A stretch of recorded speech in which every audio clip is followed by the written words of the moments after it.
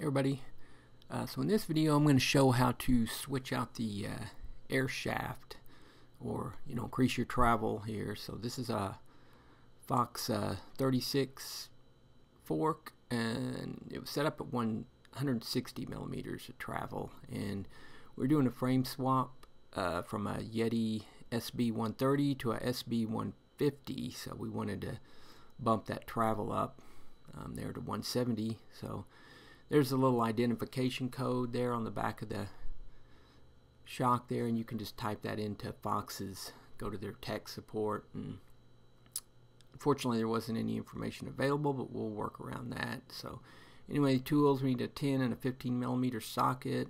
I've got a little lower shaft release tool, big old 32 millimeter socket for the air cap. We needed some PTFE infused 5-weight oil and 20-weight gold Fox oil. Definitely want to have a shock pump to do this. So anyway, remove the brake first off. It's a handy little hack there, little tip. Put some press to valve rings on to kind of hold everything together. So what you want, another little tip, what you want to do first is, before you let the air out, check the air pressure that's in there currently. So if you're working on somebody else's bike, you'll know exactly how much to put back into it.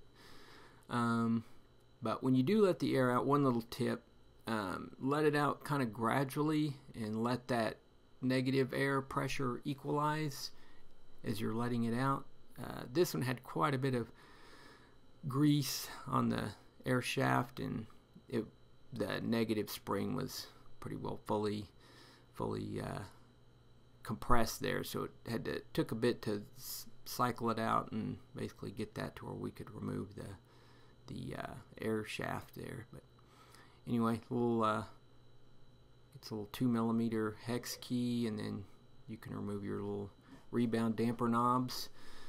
Just make sure there's a little wavy washer there between the the outer ring. It fits in just like so. So just be mindful when you're taking that apart. That thing could just fall out, fall on the ground. You'd never even notice it, but that's how it goes together there. So anyway, we're just gonna break loose our bottom nuts there. It's a 15 millimeter on the damper side and 10 millimeter on the air spring side. So we're gonna just take those all the way off. There's sometimes the little crush washers will be stuck up in the nuts, or sometimes they'll stick down onto the bottom of the lower fork leg there. So yeah, you can see as I'm taking the air spring side off, it really, the air shaft really just sucks up into the fork there. So just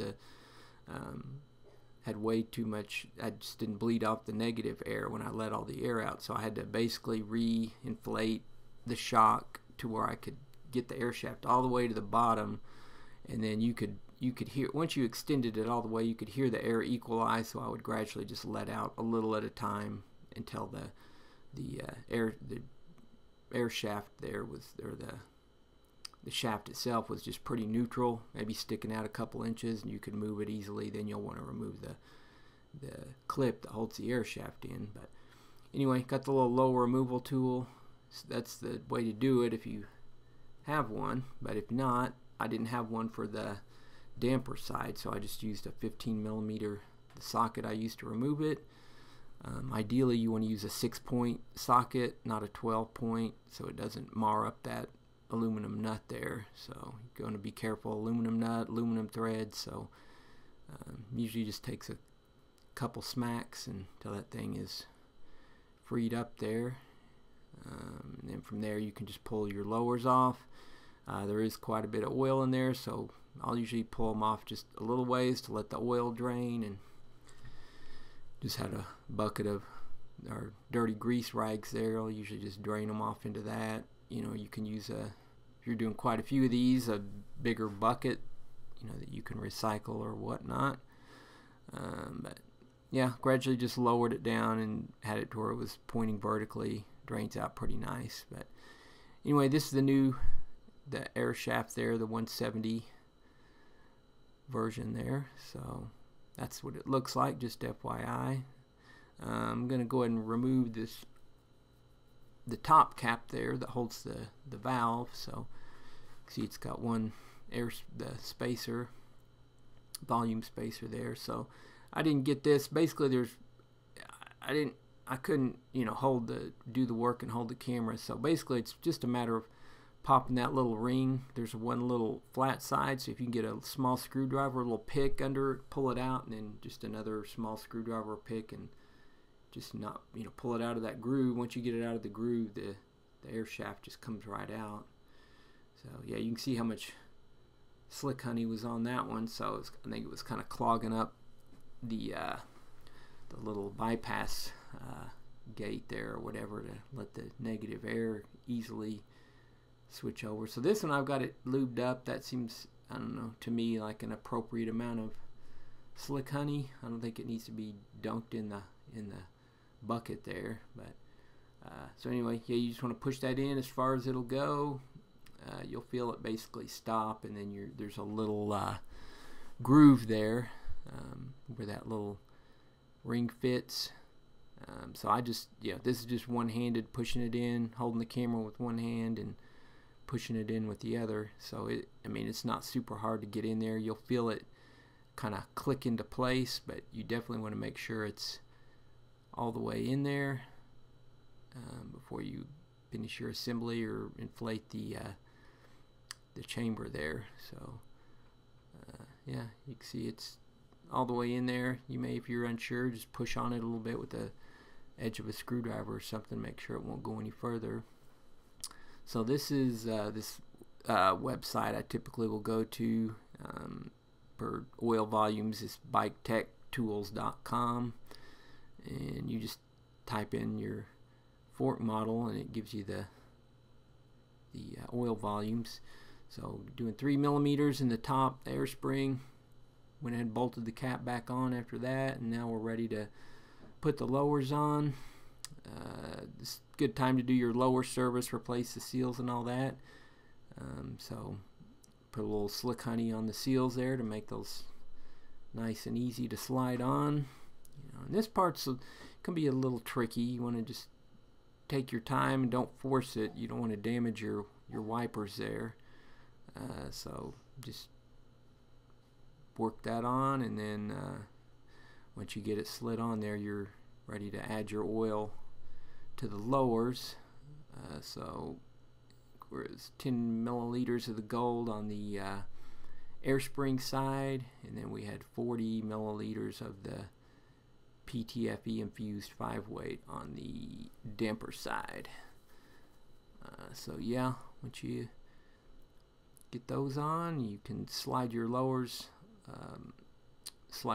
all the way back on, and once you get that exposed, you'll see the 2 ends pop out there. So just, you want to put your crush washers back on, put your nuts on, and then these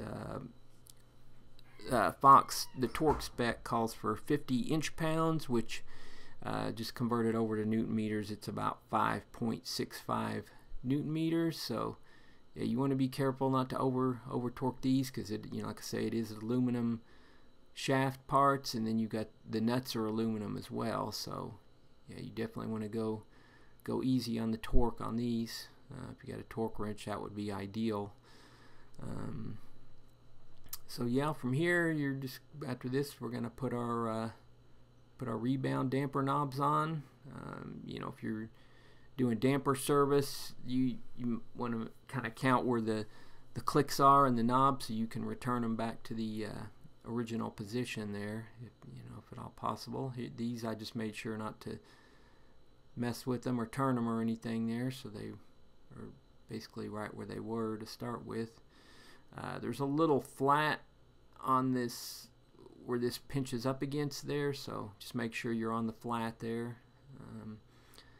Yeah, now all left to do is clean everything up, get all that greasy handprints and all the excess fluids, slick honey, whatnot. Get that thing nice and clean. It's just, like I say, isopropyl alcohol does a pretty good job for cleaning all this up. And just got to put our dust cap back on, put the wheel on, or put the brake on, put the wheel on, get that adjusted, and then we're ready to air it up and go. So got to air it up here, and you got to cycle it probably 10 or 15 times. You may notice the first time it tops out real heavy, and that's just because there's no air yet in the negative air chamber. So if you cycle it through, it'll charge up that negative air chamber. You may want to, if you get it feeling pretty good, recheck your air, top it off a little bit, and yeah, then you're good to go. Put your little Schrader valve cap back on, and it's all good to go. So anyway, yeah, that's going to do it for this video. Subscribe to my channel if you're not already a subscriber. I've got all kinds of tutorials and whatnot. So anyway, yeah, that's going to do it for this one. Thanks for watching.